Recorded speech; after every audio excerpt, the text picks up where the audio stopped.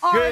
Yes. And who said chivalry is dead? I love it. That's good vibes right there. Well done. You know what? He was raised right. Yeah. Because a lot of kids would not have done that. They don't like to share. To the Phillies critter, who didn't someone come and give him a ball after the fact? I thought I saw that. I hope so. Hopefully that happened because they both deserve a ball. Well, look, just judging by how that boy treated that girl on the broadcast, I hope you treat me with the same respect during the course of the show. Absolutely not. No. Oh, come on. Everybody, you'll see what happens. This is Sports Nation. Arda, Charlie, we got you covered. So I mean, look, he's like calling him all the way out. Definitely. Now, I do appreciate that because I do love seeing strong opinion from athletes and former especially athletes in golf. Sports. Yeah, exactly. You don't see it as much. But he mentioned something there. Brooks Koepka, Bryson. I would love to see it. I want to see some smack talking. I don't care if you're on the same team. Let's see it. Absolutely. Speaking of stars, how about this? W Slam, the very first issue. Up with him.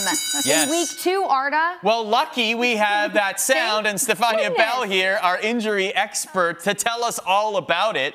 In fact, we're going to start with someone else who has a little bit of injury concern, Stefania, and that is Odell Beckham, who's out again. We got a bunch of questions on Twitter for this segment. This is one from Brian. Brian wants in that window of getting comfortable again, but we're a little puzzled. Then that worry meter goes up exponentially with every passing day. Okay, well, let's talk about your beloved 49ers. They just got a win this past week over the Lions. So barely. Elijah Mitchell breaking out after the Raheem Mostert injury. So the foreman, that's his name on Twitter, he picked up Kareem Hunt is like a 1A, 1B with Nick Chubb. Yeah. And he gets consistent volume of consistency to Kareem Hunt. All right, let's talk about the matchup. Tonight, we got Washington, we got the Giants. I'm not going to ask about Saquon Barkley. Okay, we've asked about Saquon Barkley enough. He's got new shoes, I hear. Yeah, he's got new shoes.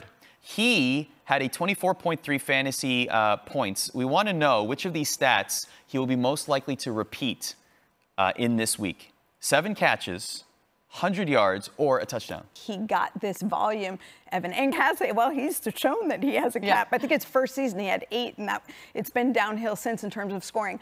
Volume is probably most likely his friend, given the most likely, but I'm going to say he doesn't repeat any of them. So despite going off on week 1, he's going to meet a defense that he just won't be able to put up numbers in. I think that's what's going to happen with Washington. I think this could be a really tough night for New York. I'm sorry. So for all your fantasy football needs, Stefania is on every single day on the Fantasy Focus Once again, podcast. Sorry, New York fans. Right? I know. Yeah, I know. Wow. Always apologize. I feel like that's like a weekly thing. Sorry, New York fans. Buffalo's just glad I didn't mention them this week. Exactly. Sunday mornings on Fantasy Football Now as well, and Saved by the Bell here on Sports Nation. Thanks you for joining us. Yeah, thank you so much. Thank you, guys. Olympic gold medalist, 2-time WA MVP, 6-time WNBP All-Star, EuroLeague champion, and the 2020 WNBA Defensive Player of the Year. Oh my goodness, what a resume. Finals MVP, regular season MVP, absolutely deserving of your own day in the city of Chicago, where you put the WNBA team on the map. Are you kidding me? Of course, it's a no-brainer. September 16th, Candace Parker, we tip our hats to you, Our Lady. Arda, thank you so much for being here. You were nicer to me than I thought you were going to be, though. Just like right at the top. You knew what was coming to you after not. the show if you weren't respectful, okay? It's true. We're all taking a cue from that kid at the top of the show. Boys, be nice to the women in your lives. And watch Sports Nation tomorrow because cool guests, lots of good stuff going on. We won't be here, but...